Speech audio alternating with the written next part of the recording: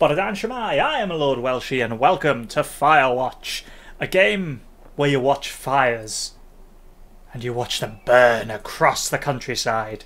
I don't think it's quite that. It's some people have touted it as a walking simulator, but I think there's more to it than that. In terms of there being much more in the way of story and the style of the presentation rather than being necessarily a big action type game. So let's get into it, see what happens. And it's always good when the company is called Panic Inc. Boulder, Colorado in 1975. What a name for a place, Boulder. What if you called the town just Rock? Well, there's Little Rock, I suppose. You see Julia. Hello? Oh, right, okay. I was supposed to click. She's about your age, late 20s, laughing with well-dressed professors and grad students from nearby CU Boulder. You, Henry, are out drinking with your pals. You approach her. You are drunk. So, what's your, major? Or, you're pretty. What's your major? You slur the word major and it smells like cause. You give an awkward smile. That's not a smile. Evolutionary biology, she says. And I'm a professor. Cool, you reply. What's yours, she asks. She sniffs the air. Toxicology? Oh, that's funny. Was that a burn, you ask? She says, definitely. Worried she hurt your feelings, she asks if you want to split a cheeseburger.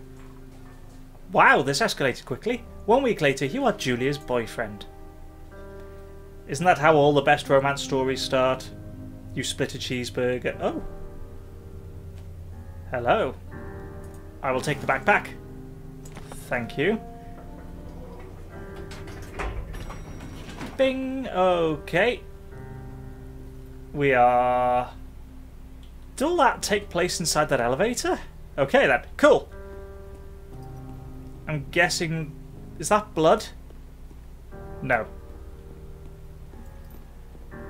Can I get it? Can I jump? No jump. Let's just go straight to the truck, shall we? I'm guessing this is my truck. Why would you put your backpack in the truck bed? I would put it sort of next to me on the passenger seat inside the truck. I don't think it'd be very safe bouncing around in the back there. You date for over a year. She drives you absolutely nuts. It's great! You move in. You share an apartment in the school with a view of the mountains. Oh, that's lovely. You two drink beers out on the deck. You drink beer just about everywhere. Life is good. Julia wants to get a dog. We should get a dog. There's a scruffy, undersized beagle. Julia is in love. She wants to bring it with her to class. There's also an intimidating but gentle-eyed German Shepherd. Nothing bad could happen to Julia while walking this dog. It's badass. Well... She wants the beagle, but I'd quite like the German Shepherd. Go for the beagle, she wants the beagle. Bucket's a good dog, and a week later you've totally forgotten about the other one. Julia loves him. You love him too. Aww. So easy to love dogs. 1979, you talk out on the deck. It's summer, 9:30 PM, and the heat still radiates off of the high desert. What do you think about kids, she asks. I hate the little buggers, I reply. Oh. Kids, they're not very smart or good at much. I'm saying if you and I have some, a couple little idiots. I mean, I'm not in any rush to have kids. She looks away out towards the mountains. We have plenty of time, right? Speak for yourself, mister. Don't worry, you assure her. You tell her she has the body of an undergrad. I don't know why I'm starting to talk like that. My ovaries didn't get the memo, she says, laughing it off. One day, okay? Okay, one day, she says. 6 months later, you get engaged, lying in bed on a Sunday morning. No effort whatsoever. Ooh. Ooh, where are we? Time to leave. What's that? Fire danger, red. Maximum fire danger. Oh, wow, cool. Zoom in. Well, he looks slightly creepy. With that dead eye smile that he's got going on. So the fire danger today is extreme. Okay. Whoop, zoom out. Let's go for a stroll. Wow, I love the stylistic presentation of this game. It's very cool, very nice. I use cool a lot to describe games. I need to think of new adjectives. I think the word is adjectives. Right, we've got a map. So where am I on this map? I'm in a car park of some form. Thunder Canyon. That sounds like a ride, doesn't it? Do not forget to check in. You're in their country. Learn to live with bears. Was Julia a bear? Warning, Thoroughfare Trail is not recommended for inexperienced hikers. Thoroughfare is a primitive backcountry trail. Okay. Did I get the stuff out of the back of the... Yes, I did. There's nothing in the truck that I need. Okay. Ooh, very nice. I actually really enjoy hiking, like through mountains and forests and woodland and stuff, so this game really kind of feels quite up my alley. It's something that I like to do in my spare time. 1980, it's a Thursday night and Julia is 4 hours late. She doesn't call. You're worried and getting angrier by the minute. She walks in after you've gone to bed. She's not quite drunk, but she's clearly been having a fun time. You fight when she gets between the sheets. Oh, do I get mad or ignore her? I get mad. You call her an inconsiderate asshole. She tells you to fuck yourself and to not be such a baby. You call her selfish. She knows you mean it and it hurts her feelings. Well, that's because she's being selfish from the sounds of it. Although I wouldn't want to stop her necessarily going out and having a good time, but... Anyway, Julia still likes to draw in 1981. She draws plants from her research. She draws all the places you go. She draws you.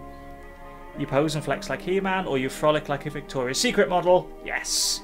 Very nice. Thank you. Oh. And now we're here.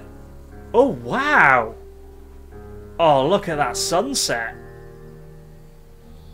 That's lovely. Hello. Hello. I'm just admiring the sunset in Firewatch. It's very sunsetty. Oh, thank you. Hitman Beta footage on a memory stick. Thank you.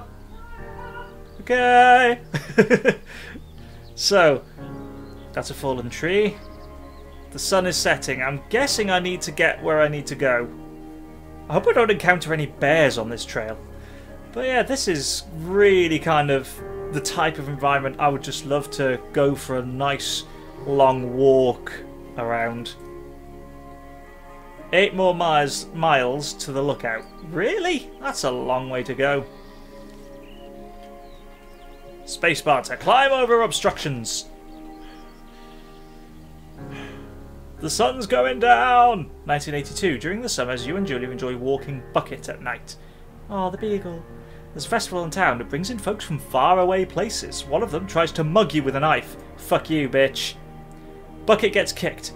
Ba fuck the dog. Julia yells. She gets flustered and has trouble speaking when she is stressed. You confront the attacker.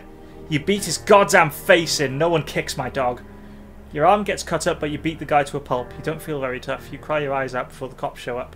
Julia asks to take a different path from that day forward. You say okay. You don't want to go that way either. From then on, you walk by the river. 1984. Plans to have kids get waylaid by work. Of course. Julia gets offered a job at Yale. Yale is in Connecticut. That's how it's spelt. 2,000 miles away. It's a great job. Associate department chair. She wants to move. You absolutely do not. Convince her not to take the job or agree if you commute back and forth. You can't commute 2,000 miles? That's stupid.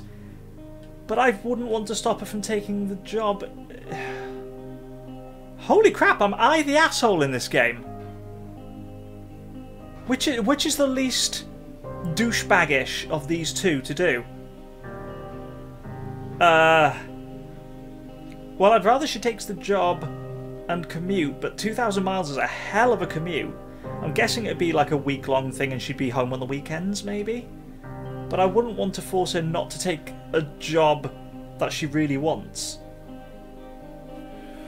Bloody hell, I am agree if she commutes. You ask her if she'll commute back and forth. You don't want to move to Connecticut. She says that'll be hard, but she'll do it for you. She'll do it if you won't move. You tell her not to pass it up if that's what she wants. She agrees. She flies back to Boulder 3 times each semester. Oh, I see. I should have just moved to Connecticut. How annoying is that going to get? 1985. Julia was sent home from Yale on paid leave after having an episode. She lost it on a colleague for borrowing books that were important to her research. She didn't remember she had happily loaned them to him just 2 days prior. Oh. She was found crying in the stairwell.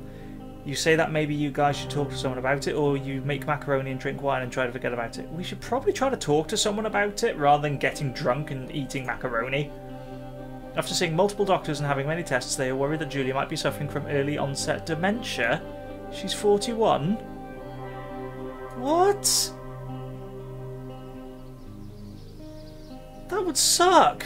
Ooh. I wasn't expecting the feels. Why is this game making me have the feels?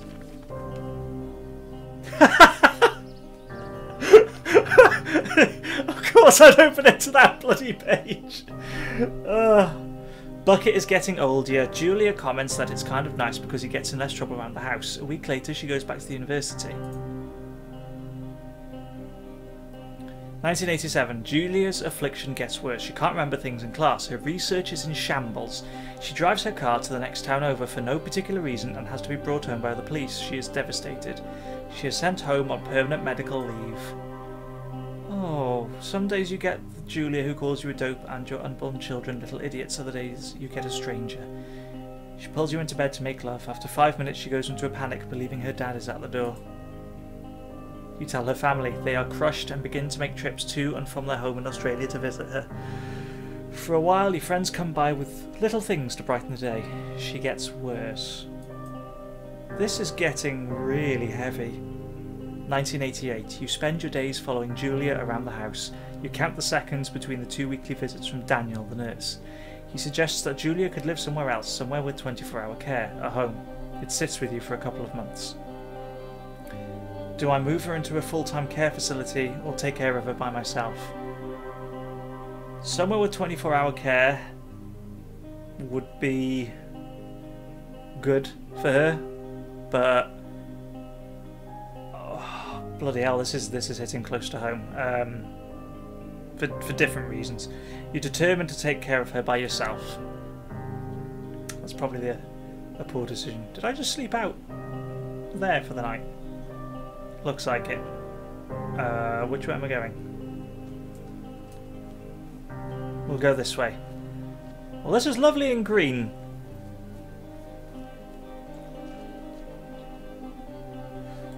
These kind of bright, cheery graphics and the scenery is really juxtaposing the story and what's been happening with Julia in the past. Very stark contrast there. Bye-bye, dear. It is impossibly hard. The worst is when you get mad at her, like when she tries to cook her own food. You can't do anything without her, and she can't do anything without you. When she goes to sleep, you stay up for a few hours, drinking on the deck, watching baseball in the summer, college basketball in the winter. Drinking then, too. You start going out after you put her to bed. The first time you do it, you worry about her getting up and walking around while you're gone. You put a chair in front of the bedroom door, or you trust that she sleeps like a rock. I wouldn't want to put a chair in front of the door. You go to the same bar at the boring end of Pearl Street. It's nice there. Over time you tell Sheila, the bartender, everything. It's a huge weight off. You're home and in bed by 1 AM a couple nights a week. You look forward to those nights. 1989.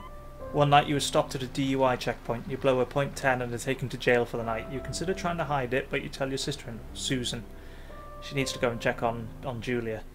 Julia's parents take the next plane from Australia. They can't believe the state your house is in. Then they tell you Julia is coming to live with them. You don't argue, you say you'll visit soon. A few weeks go by. Summer is coming and you see an ad in the paper for a job. You take it. So I just let Julia... Wow. I mean, obviously, living with dementia is hard. I can't imagine at all how hard, but just leaving her alone like that to go out. I don't know. It's not right. But people deal with things in different ways. This is much heavier than I thought it was going to be. Anyway, up the stairs. Ooh, look at the moon. Good night, moon. Ooh, an outhouse and a generator. Is there? What if there's a bear at the top of the stairs? Huh. Nope, no bear. Not going in yet. I want to have a... Oh, there's a lookout. Thoroughfare lookout. Well, you missed the U, the G and the H from thoroughfare, but... You know, whatever. That's my turlet! Wait, was there a gas mask on the rock down there? Is that a gas mask? Looks like it, doesn't it? There's a reason we put gas masks by the toilets. Turn on the power. I have to go downstairs and turn on the power. I guess. The Singular Mind, Dr. Jonas Allard. And Glory by McManus. I've got a water jug, I've got guidebook, cookbook, stove. Okay, yeah, I do have to go downstairs and start the generator. Okay. There was no point coming upstairs. I should have just... Ooh, gas tank. That's pretty cool. I like when they add little sort of extra animation like that in to show characters sort of behaving as they kind of would. Like when you're ducking under something like that, you probably would kind of put your hand on it to steady yourself. This is seriously pretty. I love the style. I mean, it just looks really, really good. It's not obviously like photorealistic or anything, but it's a very stylized piece of work, and it works well for this game, I think. A baseball.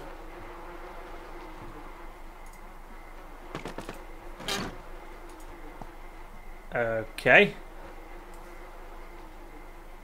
Oh, cool. You can examine it kind of, what's the game I'm thinking of? LA Noire style, looking at the evidence. Dun dun dun dun. A bloodied fingerprint. I don't think there is.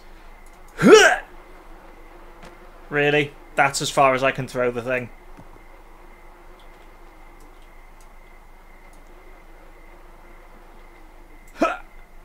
That's better. That's a good throw. Okay, what am I supposed to do with the how do I turn the power on?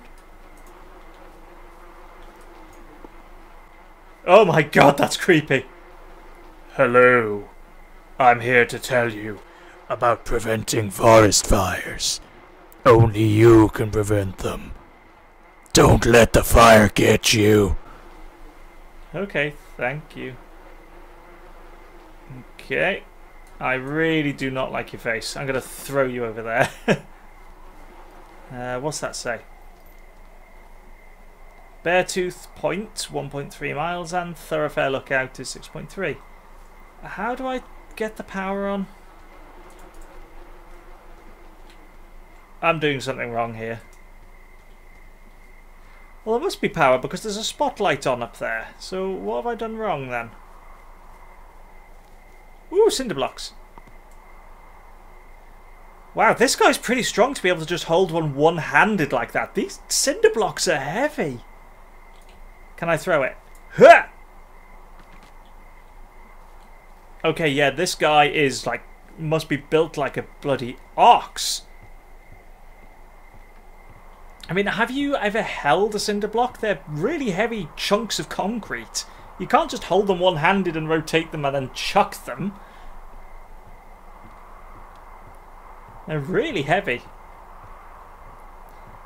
Now, where do I turn on the power?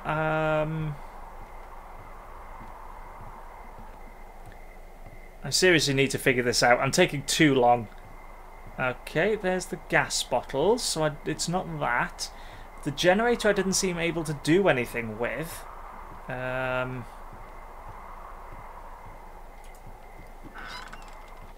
Oh, generator switch. Wow. Hello, Two Forks Tower. Hi.